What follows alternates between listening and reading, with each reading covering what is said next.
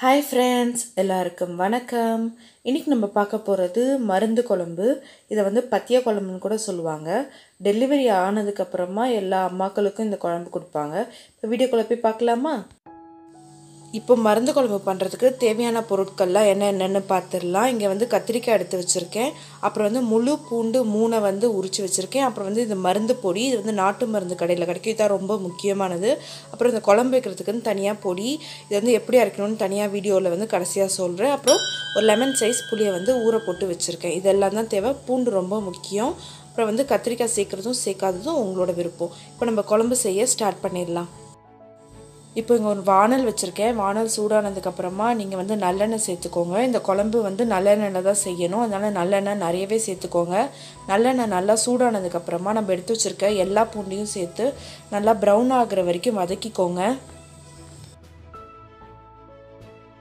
இப்போ பூண்டு நல்லா வதங்கினதுக்கப்புறமா நம்ம எடுத்து வச்சுருக்க கத்திரிக்காய் சேர்த்துக்கலாம். நீங்கள் கத்திரிக்காய்க்கு பதிலாக முருங்கைக்காய் கூட சேர்த்துக்கலாம், இல்லை வெறும் பூண்டு கூட வச்சு இந்த குழம்பு செய்யலாம். இப்போ கத்திரிக்காயெல்லாம் சேர்த்ததுக்கப்புறமா 1 ஸ்பூன் அளவுக்கு மஞ்சத்தூள் சேர்த்துக்கோங்க. அப்புறம் நம்ம எடுத்து வச்சுருக்கிற மருந்து குழம்பு தூள் சேர்த்துக்கோங்க. இது வந்து நாட்டு மருந்து கடையில் கிடைக்கும். அப்புறம் நம்ம எடுத்து வச்சுருக்கிற குழம்பு தூள் சேர்த்துக்கோங்க. இந்த குழம்பு தூள் எப்படி செய்யணும்னு இந்த வீடியோவோட கடைசியில் சொல்கிறேன். அப்புறம் நமக்கு தேவையான அளவு உப்பு சேர்த்துக்கோங்க. இப்போ எல்லாத்தையும் நம்ம சேர்த்தாச்சு. நல்லா அந்த எண்ணெயிலே நல்லா பெரட்டிக்கோங்க.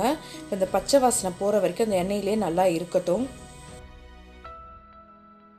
இப்போ நம்ம போட்டிருக்க பொடியில் பச்சை வாசனைலாம் போனதுக்கப்புறமா நம்ம லெமன் சைஸ் அளவுக்கு புளியை வந்து தண்ணியில் கரைச்சி வச்சுருக்கோம்.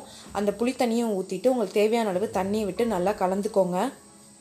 இந்த குழம்பை வந்து தாளிக்கலாம் மாட்டாங்க. இந்த குழம்புல வந்து எண்ணெயெல்லாம் நல்லா பிரிஞ்சு வற்றி வரணும். அது வரைக்கும் இந்த குழம்பு வந்து நல்லா கொதிக்கட்டும். இப்போ எண்ணெயெல்லாம் பிரிஞ்சு இந்த குழம்பு ரெடி ஆகிடுச்சு. இது 2-3 நாள் வச்சுருந்தா கூட வீணாகாது. புதுசாக டெலிவரி ஆன அம்மாக்களுக்கு இந்த குழம்பு வந்து அடிக்கடி செஞ்சு கொடுப்பாங்க. அதில் சத்து இருக்குது, அவங்களுக்கு வந்து உடம்புக்கு வந்து தெம்பு கிடைக்கும் அப்படின்றதுக்காக. இப்போ வந்து நம்ம மருந்து பொடியோடு சேர்த்து ஒரு பொடி சேர்த்தோம்னா அந்த பொடி எப்படி அரைக்கலாம் அப்படின்றத பார்க்கலாம். இப்போ அந்த குழம்புக்கான பொடியை எப்படி வீட்டிலேயே அரைக்கலாம் அப்படின்றத பார்க்கலாம்.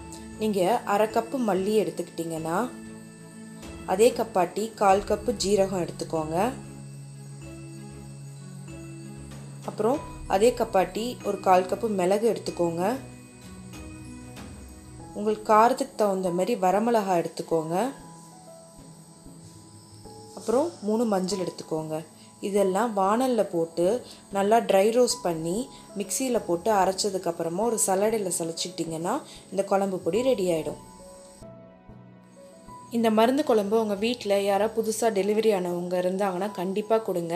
இந்த குழம்புல அவ்வளோ சத்து இருக்குது. குழந்தைக்கு பால் சுரக்கிறதுக்காக நிறைய பூண்டும் சேர்த்துருக்கோம்.